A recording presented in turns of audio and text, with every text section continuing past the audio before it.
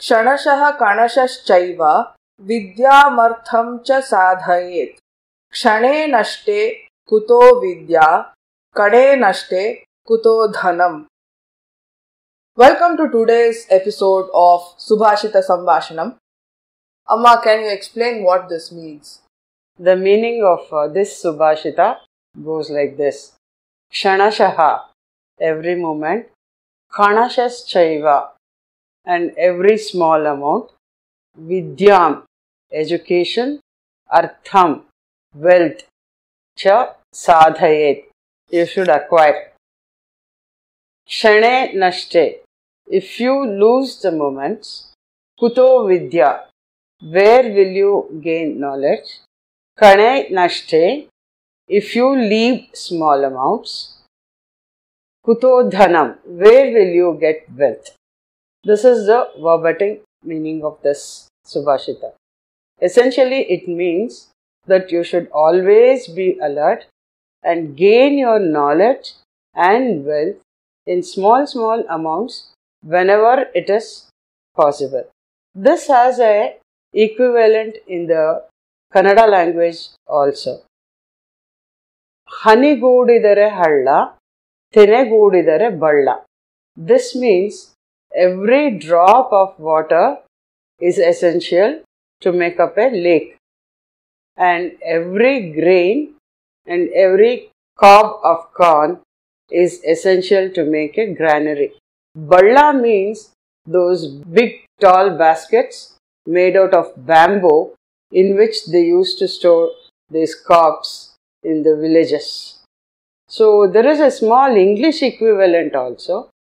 Every drop of water makes the mighty ocean, and every grain of sand makes the desert land. All these essentially means that you don't become a scholar in one day, or you don't become a wealthy person in one day. It is essential to be alert all your life. Look around always. You will be gaining small amounts of knowledge and small amounts of money by thinking about it and practicing this act of saving. This is what the principle of your pygmy saving scheme is also based on, where you are saving small amounts daily. I think pygmy was started essentially to encourage small savings from small vendors, small shopkeepers and housewives. Essentially, when pygmy was started years back, the pygmy collectors would go from house to house, and the person giving the pygmy amount would give barely 5 rupees, 10 rupees like that. But at the end of the year, it amounts to a particular sum. So it is your own money collected in a different small bank account, and when it comes to you as a lump sum, you feel very happy about it. The advantage with pygmy, apart from just putting it into a piggy bank, is that they actually gave you a little extra interest. Yes, it was a very nominal interest, maybe 2% or 1.5%. But that would make those people very happy. And that small sum would mean something. In today's world, micro-learning is gaining a lot of traction. Micro-learning means just this, that you spend a very short amount of time, and the short can mean 5 minutes, it can mean 20 minutes. But essentially, you don't spend hours together learning at a time. You spend these short amounts at more frequent intervals, either within the day or across multiple days, and you update your skills. So this mode of learning is gaining a lot of traction in a lot of different companies. Even we are experimenting with this with the learners we are working with, and we have seen very good results. So this shloka screams micro-learning to me. Yeah, I think internet encourages micro-learning. You don't really have to enroll, register or whatever for a course. You can just look at the course and course material and go on learning in whatever spare time you have. When you are ready, you actually apply for the course and do it off in a jiffy. So, internet stimulates micro-learning.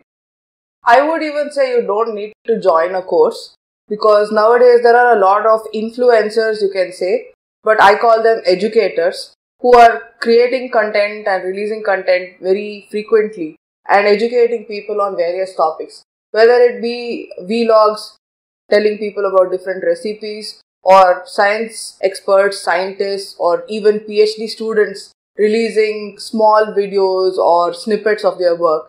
These are very educational. So you don't have to sit and read your entire textbook. You can learn about the same topic from multiple such people on social media. And social media, by virtue of the format that it is in, is already microlearning. Coming to the kaNashashchaiva part, we have these small recurring deposits in banks, where a small amount is collected every 15 days or every month. And at the end of 1 year or 2 years, as you have signed up, you get a lump sum. Coming to the private sector savings, the micro saving is in the form of SIPs. Every month you go on putting small amounts in mutual funds or stocks. And when it amounts to a certain level, then you can start trading in a higher level of finance. So, micro learning and micro saving should be essentially going on always. And this has to be inculcated in the youngsters also. There's a strategy called dollar cost averaging as well, which basically means that you keep investing small amounts over a period of time. Not just because it's convenient, but also to make way for the natural variations in the stock market. You can call it micro saving, you can call it your saving strategy, but it boils down to the same thing. It is very heartening and surprising to know that these thoughts of micro learning and micro saving have been handed over to us for the past so many decades or even eons. Our ancestors thought of it, and we are only giving it new names currently. Absolutely. Every single influencer, motivational speaker, all of them urge their listeners and audiences to improve by 1% daily. They say a daily 1% improvement results in more than 365x because of the power of compounding. From my professional side, I had worked under a professor who had traveled many countries, who was well read, who had produced maybe some 22 international level papers and all that. His teaching to us was, every day do at least 2 phone calls to your patients. That will improve your confidence with the patients. And that word will spread. And over the years, you will have a very trusted and well networked practice. I have tried to follow it to a certain extent. And 40 years into my career, I think I am fairly successful. This was our bit of wisdom picked up from the ancients for today's episode. I hope this stimulates you to think in these lines and you further influence the other and the wave spreads. In fact, this Subhashita Sambhashana podcast is also one attempt to understand what knowledge is encoded in our Sanskrit literature, one Subhashita at a time. Here, I would like to emphasize on another micro habit which all of us should try to inculcate. We all know that exercising is a very required and essential part of our everyday habits. The earlier consensus was that a person should do about 40 minutes of exercise at least 5 times a week to maintain stable and good health.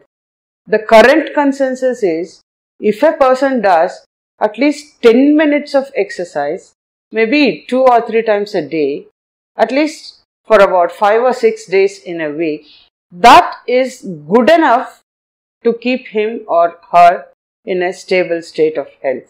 So this also is a micro habit that one person should try to develop. So let us know what micro habits you plan to pick up. See you in the next episode.